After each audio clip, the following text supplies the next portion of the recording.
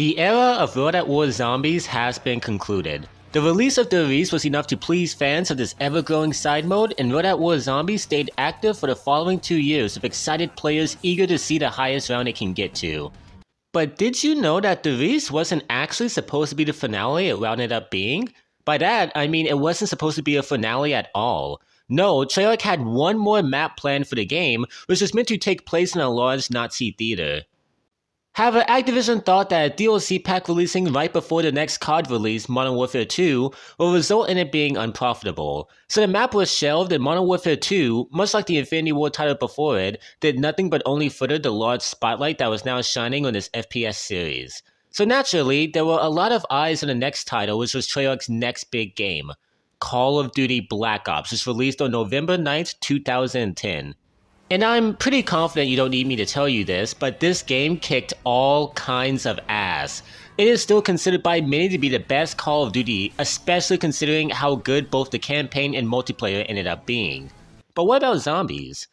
Well, Treyarch knew they had unexpectedly struck gold with this new zombies mode, so why stop the hype train? Black Ops released with not one, but 2 new zombie maps, with the one we're focusing on today being Kino Der Toten, which translates to Theater of the Dead in English. What this map did for the series regarding popularity is astronomical. You see, there was a significant more amount of people playing this game than there was playing World at War, so Kino was the majority of people's first zombies map, and it is still highly remembered and respected by practically everyone. The main question I want to ask is, does Kino Der Toten deserve its respect? Recently, a lot of zombies veterans have sought to answer that question themselves and have often arrived at a negative conclusion, branding Kino as overrated. But is it really overrated? Or is the love and appreciation for this map a result of bias since it was everyone's first exposure to the mode? Well, I want to give my own answer piece by piece.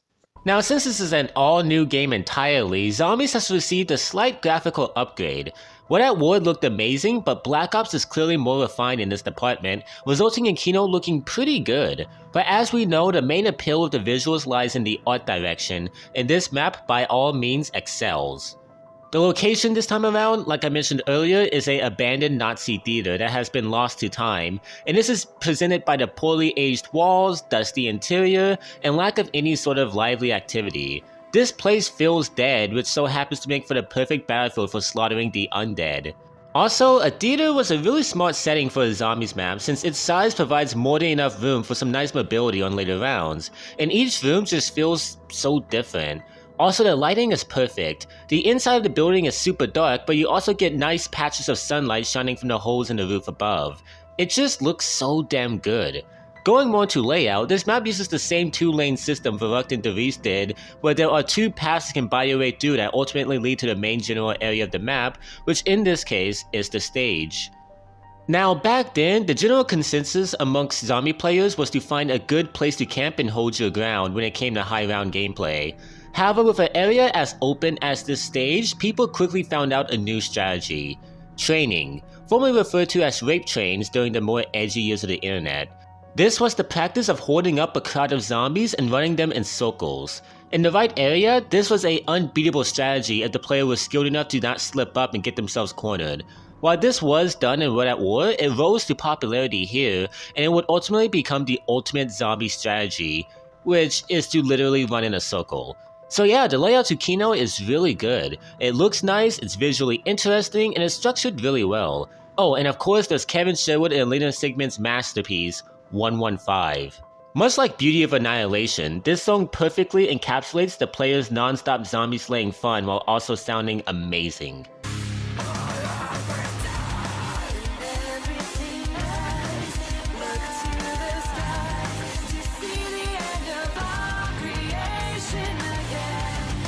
Now, things get a little tricky when it comes to the new features. Returning features from past maps include the Pack-a-Punch machine, Hellhound rounds, Monkey bombs, the classic 4 perks, and of course the ray gun. Much like the Reese, Kino has inherited all of the former map's past innovations to make its experience much more fleshed out.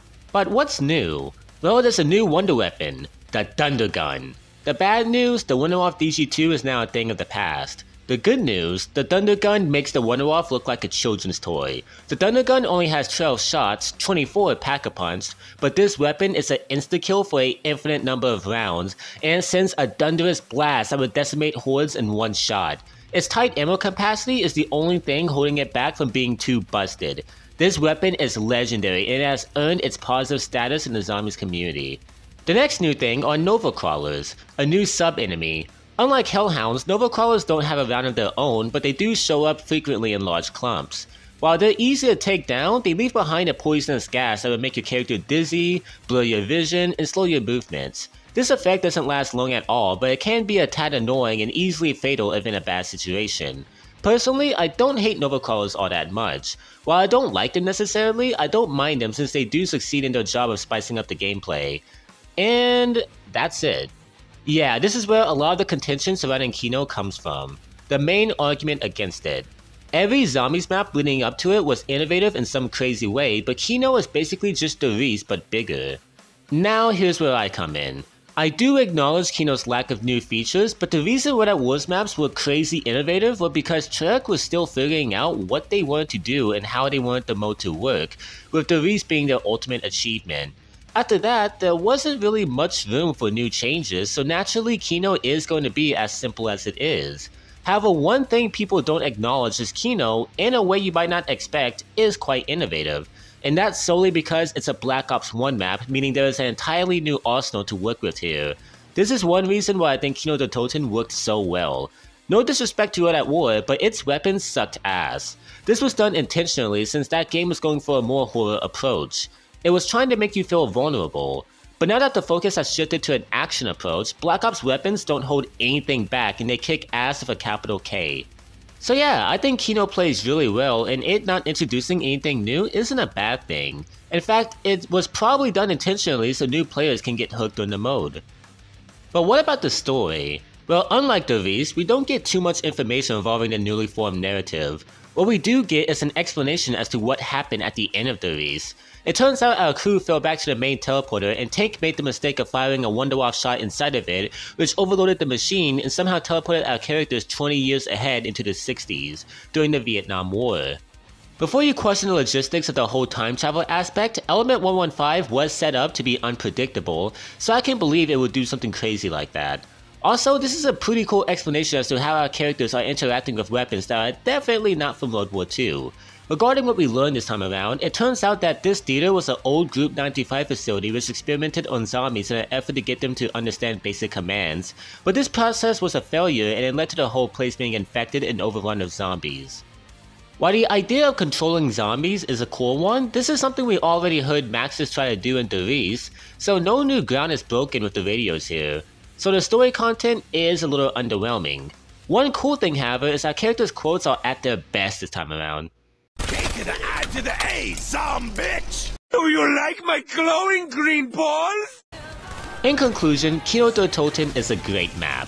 While nothing new is introduced and the story info is lame, the map looks visually pleasing, it has a fantastic layout, and plays smoother than the soothing sound of Lena Sigmund's voice. I love Kino. Is it overrated? Honestly, no. Listen, I personally don't think Kino is a perfect map, but not only is it a super fun experience, but the fond memories so many of us have of it is something to be cherished, and what it did for the community is great. Kino Der Toten is by all means a legendary map. But what do you guys think? Do you agree, disagree? Let me know in the comments. Anyways, I hope you guys have enjoyed this video. If you have, then please like, subscribe, and as always, I will see you guys next time. Peace out.